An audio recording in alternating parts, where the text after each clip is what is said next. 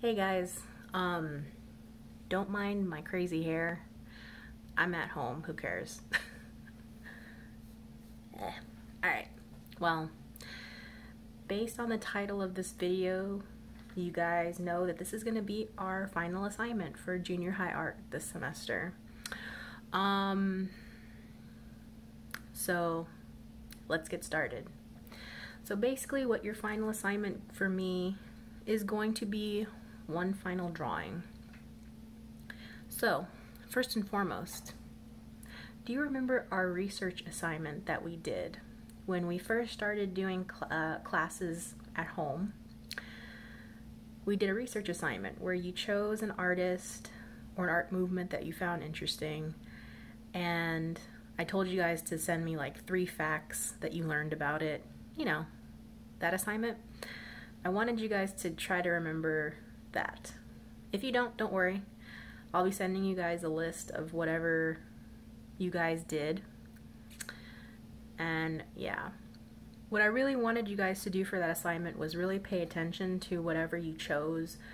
Just look at like paintings from like that artist or from the art movement that you chose, just to get a good idea of what it was, because we're gonna do it for a future assignment. Now, at the time I thought we were gonna be coming back to school, but unfortunately we didn't, so we're doing it for our final assignment at home.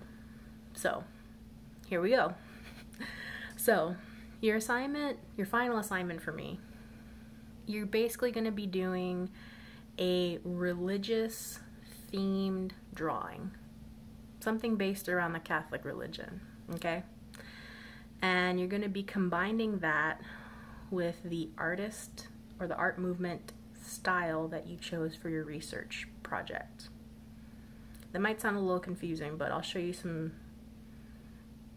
examples. I'll send you guys through email of what my last semester did, so you guys get a better understanding. You'll get like a good visual of what you can do, but as of right now, I'll just show you like some potential stuff that you could do. So when you're going to be doing this assignment, the first thing you might want to do is think about what kind of religious image you want to draw.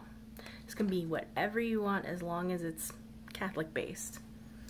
So here's just some examples. You don't have to do what I show you. You can always do your own research, find whatever it is that you want. So, but here's just some examples. You can always keep it simple, and you can do something with crosses. You can always do like a nice sunset, a nice scenery with crosses. That's a possibility. If you're one to try to do like draw people, here's some options. You can always do Mary or Our Lady of Guadalupe. There's some options there. Or a classic, Jesus himself in some form. Or if you're not into doing any of those, you can always do like, if you're more into like architecture, buildings, stuff like that, you can always choose a location in the world that's like found in the Bible, like the Holy Land, something like that, or the Vatican, or some kind of like cathedral. Even better if you want to do St. Helens, our church, or even better, the school. That's like way better, because I think what I'm going to do is once you guys finish with these, I'm going to be sending the pictures to Dr. Coleman, because I'm pretty sure she's going to love seeing these. So no pressure or anything, but make them look pretty.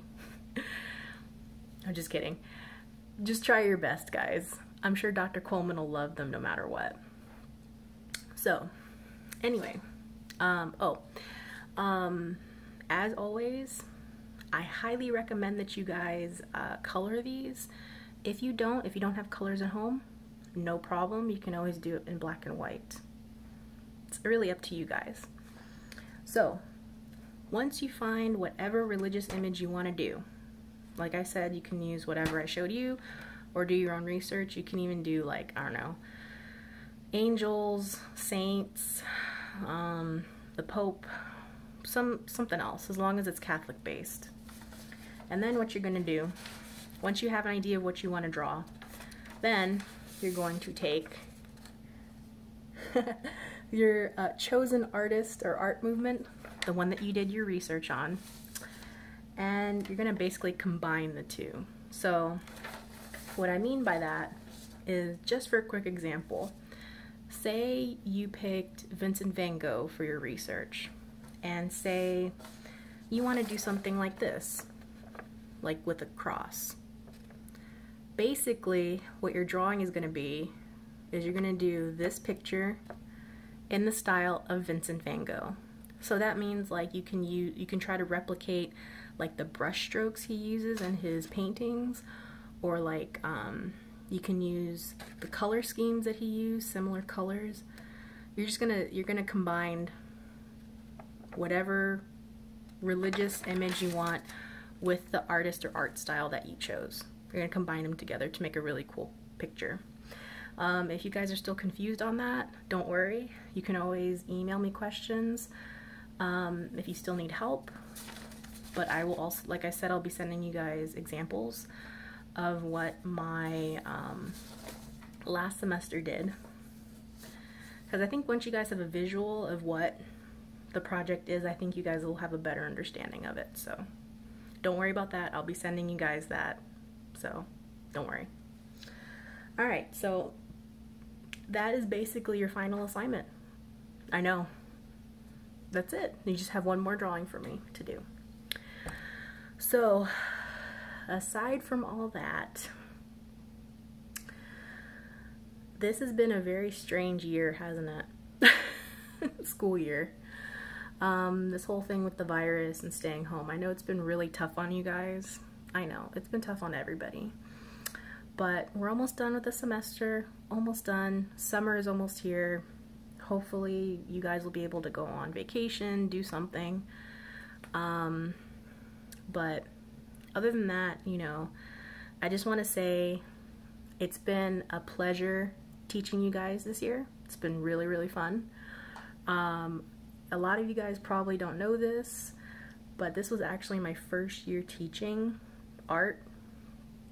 So this was actually a really fun learning experience for me. Just so I know like how like the classroom works, being around you guys, helping you guys out. It's been a very nice teaching experience for me. So I just want to say thank you for allowing me to teach you art. I hope y'all learned something. At least remember a little something what I taught you. Yeah. But just some final words from me,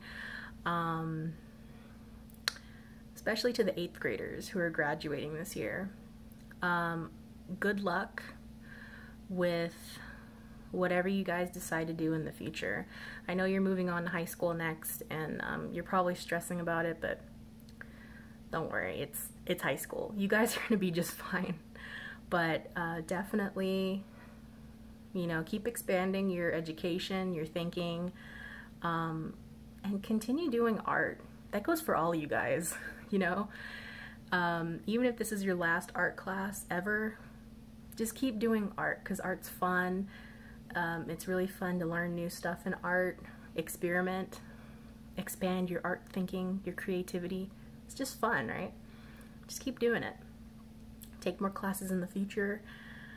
And yeah, 8th graders, I will see you guys later. To all the other St. Helen Saints who are returning next year, if you want to retake art for next year, I will be back.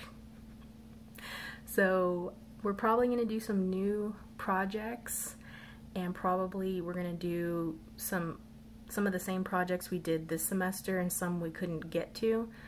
So yeah, just saying, if you want to sign up for next year, I say do it. So I will see you guys later. Have a great summer. And oh yeah, And for those of you in my after school classes, I'm coming back next year too, just so you know. Y'all thought I forgot about that, huh? No. I know who's my after school kids. I'll see you guys next year too. So that should be fun, right? So anywho, guys, all right. It's been awesome teaching you guys, and I will see you guys later. Bye.